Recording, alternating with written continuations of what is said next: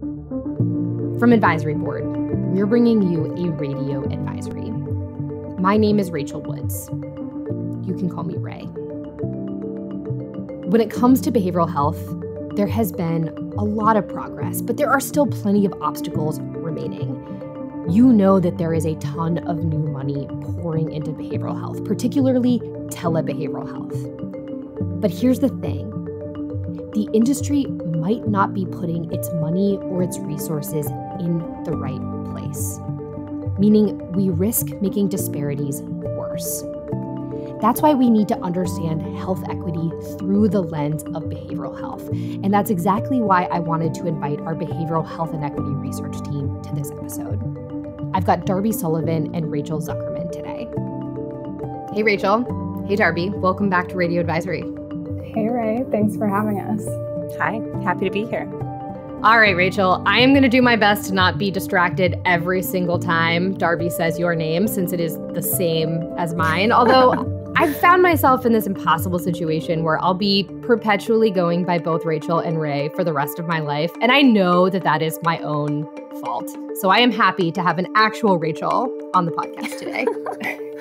Yeah, I feel like we had this problem last time too. So we'll do our best.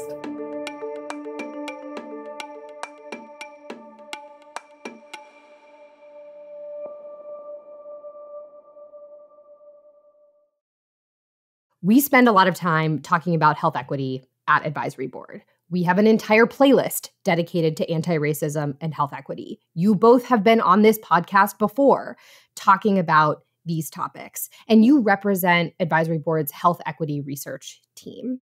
But when you were diving into health equity this year, you decided to specifically focus on behavioral health, right? Both areas where we hear a lot of talk, but maybe not necessarily a lot of action. Why aren't these things being prioritized more in healthcare, even if we talk about them as being areas of importance? Well, I guess we'll dive into the real talk right away, Ray. What it comes down to, at least for health equity, when we're talking about that more broadly, is that, it's my cynical point of view that if our industry was going to do this because it was the right thing to do, we would have done it by now. Like, we agree that this is the right and moral thing to do. But I think the reality is that in our system, it comes down to business. And for most organizations in our industry, not all of them, but most, there's not this sort of slam dunk near-term ROI for this work that offsets all of the other incentives that we have. Yeah, I think that's so true in health equity in general. And then when it comes to behavioral health, our society has a pretty long history of undervaluing behavioral health and viewing people with mental health conditions as dangerous in some cases, incompetent in some cases, and just generally less worthy of investment. So I think this has led to the separation of behavioral and physical care. So for a lot of healthcare leaders, it's not something that they've historically had to focus on a lot. But I still feel like we could be having the conversation we're having now about any area of health equity, right? Darby, this is not the first time you've kind of called out our listeners on the fact that we need a business case or this isn't going to happen. So why did your team really decide to hone in on the intersection of behavioral health and health equity specifically? We knew that we wanted to get specific within health equity so that we could get more concrete in the research and guidance we were giving. Advisory Board has published a fair amount on health equity over the years, but what we've observed is that it can be hard to get concrete and tactical. Talk about health equity can get pretty high level or academic. So we wanted to anchor in a specific area so that we could identify clear roles and actions that stakeholders could take. Yeah, and it really felt like this was the moment for behavioral health specifically, because I don't think I have to tell anyone that needs have exploded in the past few years. There's this huge momentum around talking about behavioral health that there hasn't been before, but also our take is that the money that's being invested to address this problem is actually going into the wrong place. So we see tons of investment in these digital tools and apps that are often available via your employer or self-pay, but they're largely targeting higher income, lower acuity patients that just need a little bit of help self-managing rather than folks that are typically experiencing some of the most high acuity conditions, folks who are low income, folks who are the most at risk. Hold on. I think this is probably going to be something that's surprising for our listeners. You said that it's a good thing. We've got all this extra investment. We've got all this extra focus. And I think that most folks who are listening to this episode think that behavioral health is something that has largely gotten better when it comes to the US healthcare system.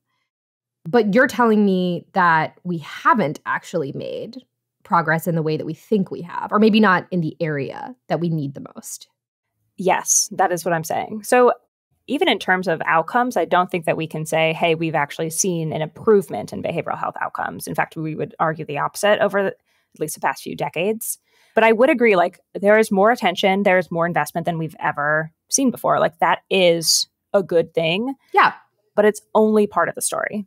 And the result, I'm assuming, is we've got this uneven distribution of behavioral health attention, of our resources, of our money. And worst case scenario is that our efforts, well-intentioned as they might be, end up actually making disparities worse, not better.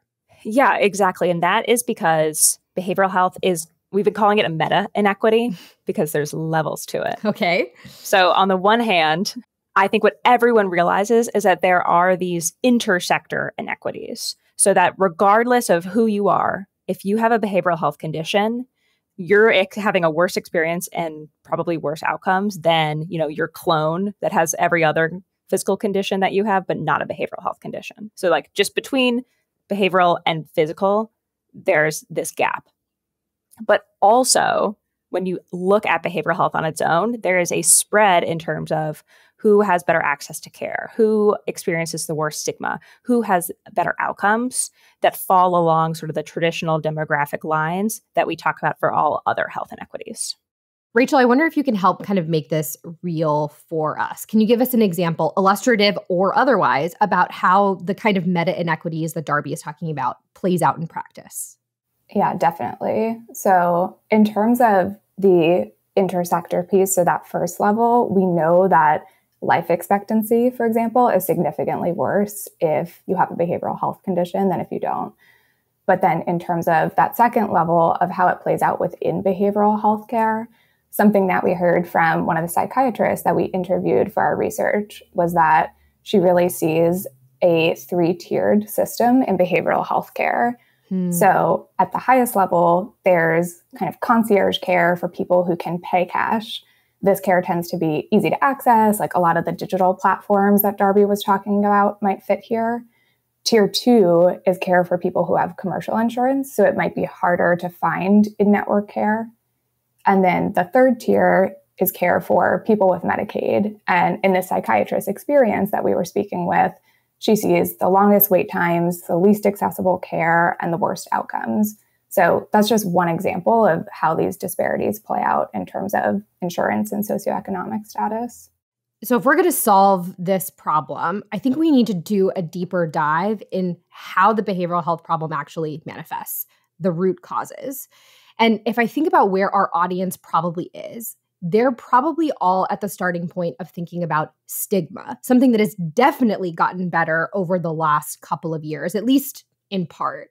But I'm guessing the both of you are going to tell me that solving for stigma alone isn't going to solve the equity problem. What are some of the bigger underlying challenges that we need to address as an industry? Well, I'm glad you brought that up, Ray. And actually, I would push back a little bit on our assumption that stigma has gotten better. What do you mean? As you were alluding to maybe a little bit, stigma is not the same for this like high income yuppie that might talk about going to therapy once a week compared to someone who's living on the streets and has unmanaged schizophrenia. The stigma is different. That gets exactly at that intra-inequity that we were just talking about. And the 3-tiered system that Rachel was talking about. And the 3-tiered system, exactly. So while we can acknowledge that maybe as a culture, we talk about depression more, we talk about anxiety more, that doesn't mean we've overcome the barrier of stigma by any means. The other piece of stigma that I think a lot of people don't talk about, but it's equally as important, is stigma against the profession itself. So a lot of folks that are, potential practitioners or clinicians pretty rightly look at behavioral health as a field and say, hey, do I want to get into this? Because it's low paid, it's very stressful work. There's so many barriers to actually getting my patient help, which has a whole host of ripple effects.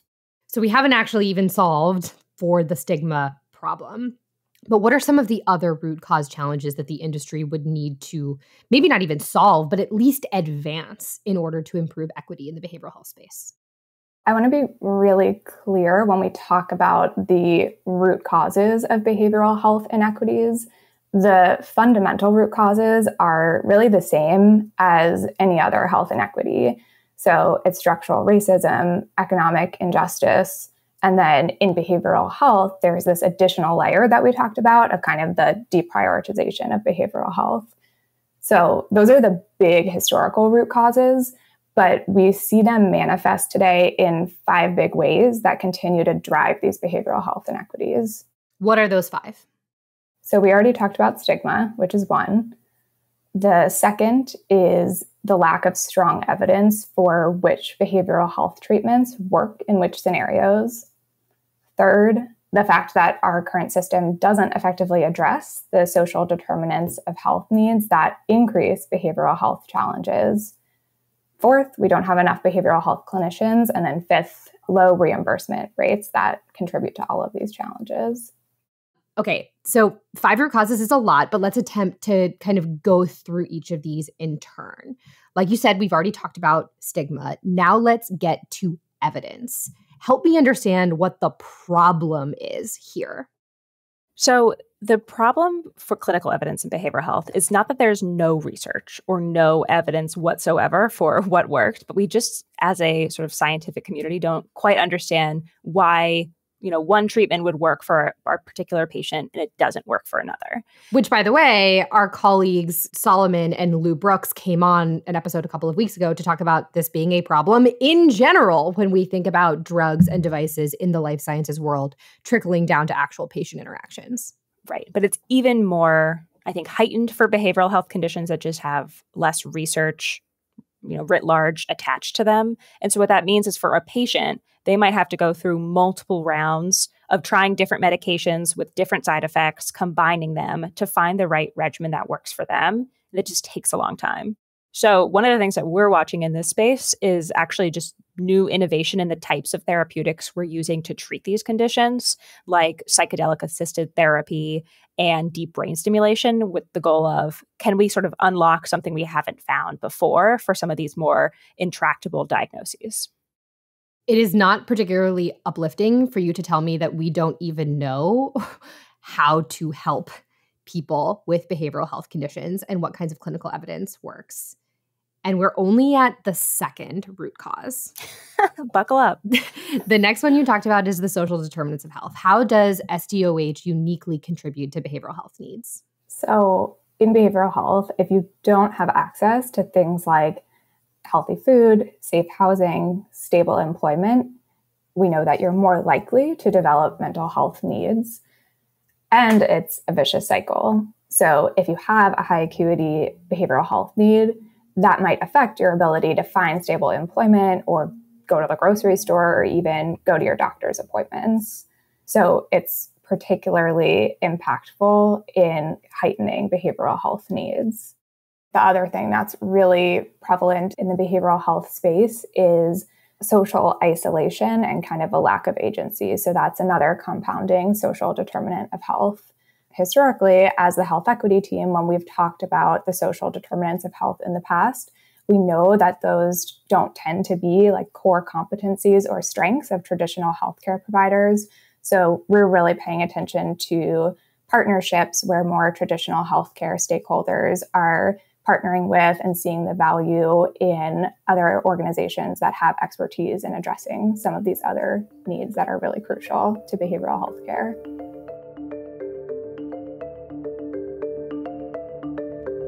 We'll be right back with more Radio Advisory after this short break.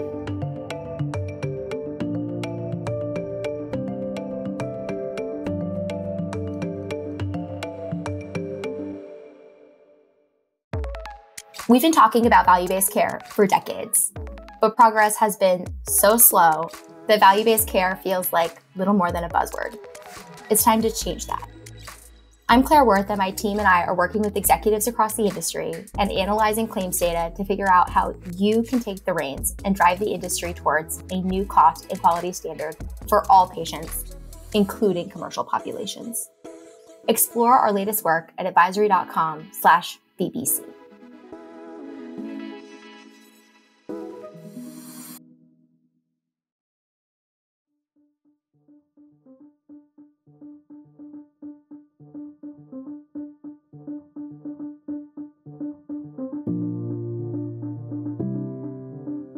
We've talked about stigma, we've talked about evidence, and we've talked about the social determinants of health. Your last two root causes, I think, are going to be the ones that our audience is the most familiar with when it comes to behavioral health specifically, starting with the fact that we just don't have enough clinicians to actually meet demand for behavioral health services. And I am assuming that you are going to tell me that that is something that has gotten worse and not better amidst the pandemic and everything else that we are living through. You are definitely right. And probably a lot of people have experienced this personally, just like trying to find a therapist for themselves or a family member. It's really hard right now. And I think the problem is a lot more nuanced than people even realize, because when we see folks talking about clinician supply, they're usually talking about raw numbers. And it's like very well documented that there is a shortage of psychiatrists in the US, just to take one example of a type of provider. But even if a clinician exists in your area, you also have to take into account, are they accepting new patients? Do they take the patient's insurance? If they don't, do they offer a rate that the patient can afford?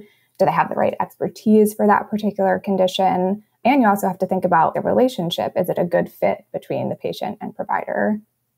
And the other piece of this is when we think about that second level of inequity, what are the ways in which our workforce can actually deliver culturally sensitive or culturally responsive care to every single patient? Because we know our workforce is not diverse enough to represent all of the communities that we serve. In combination with everything else Rachel said, this makes sense why the supply challenge is a lot more complicated and worse than you might first realize. And I think it's not just that the supply is worse than we expect. It also contributes to the disparities in access that we've been talking about. Because if you're a person that can't afford to take off work to get, the first appointment that's available, or you can't afford to pay out of pocket, or you have a higher acuity need, that's all going to make it harder to find care. The last big one is reimbursement, or lack thereof. This also is not a new problem. What do you want health leaders listening to this podcast to know about this root cause?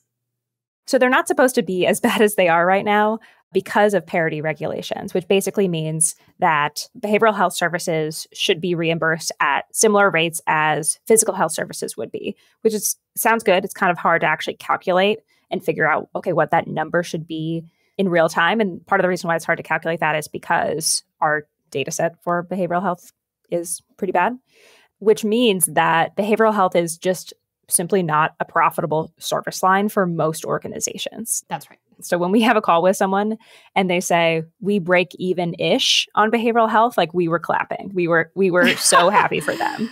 Aww. Yeah. And so that means that people say, okay, we have to just cross-subsidize these services or just accept this as a loss leader because we know it's the right thing to do as an organization. So I think the low reimbursement rates, along with high administrative burden for providers to sort of track down that reimbursement, and high demand from patients means that providers don't take insurance. A lot of providers don't take a lot of types of insurance because it's just you're jumping through hoops for a small reward, which, as Rachel was saying, mean a lot of patients have to self-pay. Gosh, I find myself saying this a lot on this podcast where we talk about, dare I say, depressing topics. We talk about crises in healthcare. I am literally sick of having to use the word crisis. And I don't think that anyone would disagree that we are facing a behavioral health crisis here in the United States. My question for the two of you as researchers is, what would it actually take for the industry to give behavioral health needs the same urgency that we give physical health needs and actually solve for some of these underlying root causes that you've determined in your research? Yeah, I mean, I think the first step is actually better understanding and quantifying how behavioral health inequities are impacting our businesses in healthcare, not just how they impact patients, because we well know that. So for provider organizations, providers under risk obviously care about reducing avoidable ED utilization that comes from unmet behavioral health needs. Mm-hmm. Folks under fee-for-service are consistently thinking about capacity and payer mix to make sure that they can keep the doors open. Health plans obviously are accountable for all of the costs from their members, which are made more expensive with unmet behavioral health conditions. And actually, one health plan we were speaking with said, hey, like we intellectually know that that was true, but it was so hard to connect our data sources that it took us a while to actually do so. Once we did, we realized we were leaving money on the table because our patients with behavioral health conditions were costing us double as our patients without.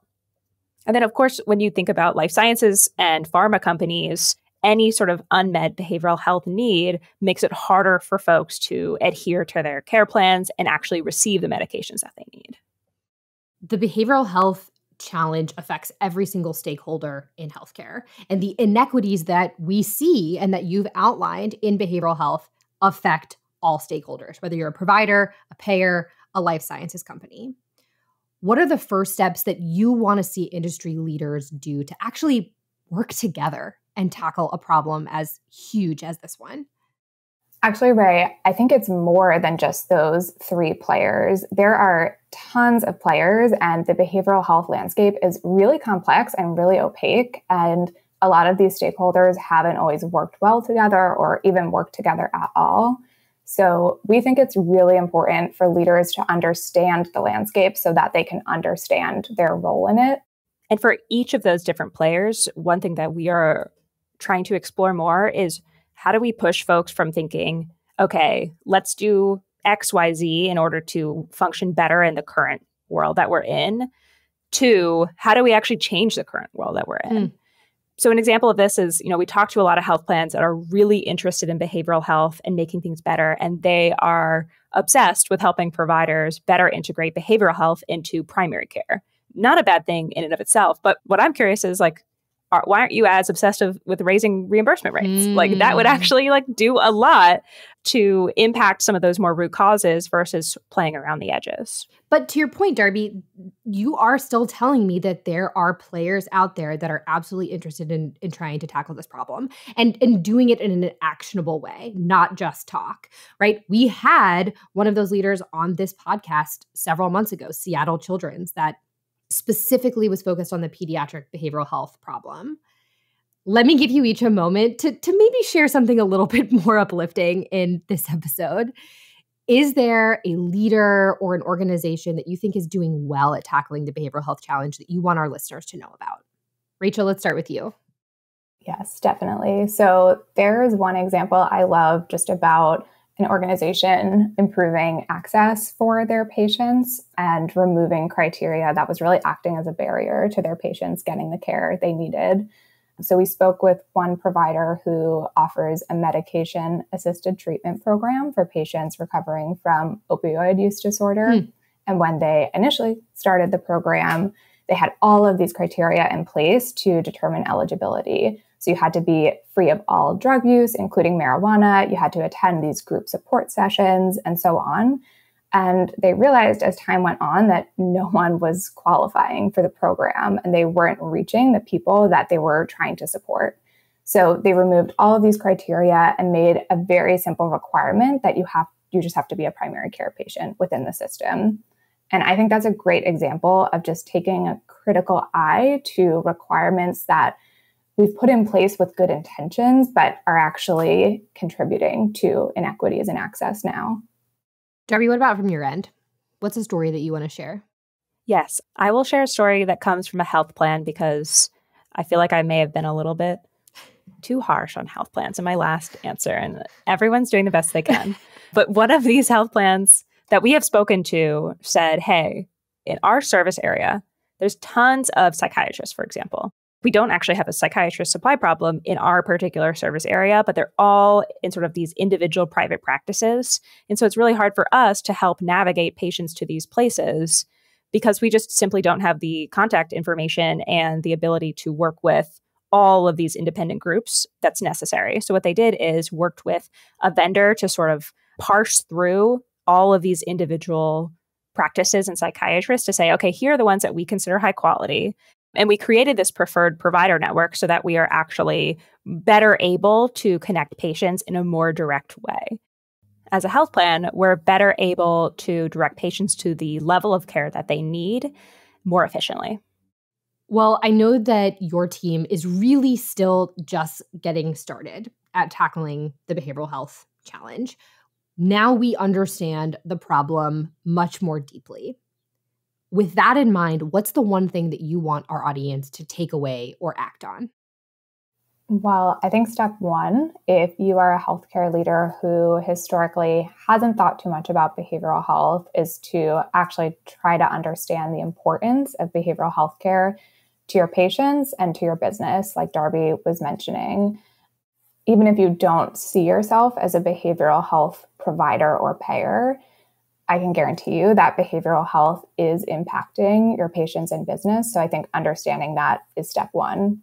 And then I would encourage every healthcare leader listening to go back to your organization and understand how behavioral health inequities specifically are manifesting in your organization. And that's going to look different for everyone. But again, I can guarantee that based on whether it's socioeconomic status, insurance coverage, race, sexual orientation, there are some people in your organization's footprint that are not getting adequate access to behavioral health care. Darby, what about you? I would urge people to remember the truth that I think is consistent across all of health equity, which is that when we are focusing our efforts on the most vulnerable, we improve outcomes for everyone, actually. So if we build our supply of clinicians and make sure that it can better offer culturally responsive care, for example, that means that everyone has better access to a patient-centered experience. If we are launching new clinical trials that are more diverse and more equitable than we ever have before, that means that we have more real-world evidence for everyone. So just a few examples, but pinpointing the biggest challenges and starting from there can actually pay the biggest dividends. Well, Rachel, Darby, thanks for coming on Radio Advisory. Thanks, Ray. It's a pleasure, as always.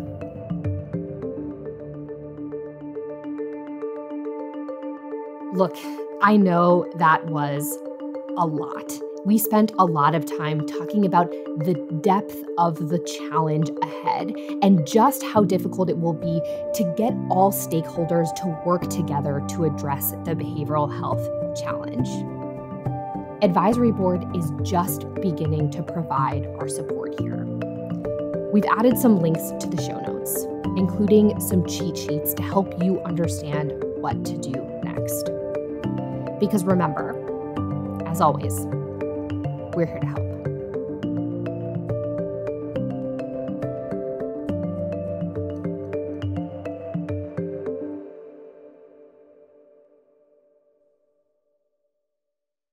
This is really a situation where a rising tide lifts all boats. Oh so my God, don't say that, Darby. Why? Because it's so consultant-y. Oh. Okay, what's an alternative idiom? You don't have to say an idiom.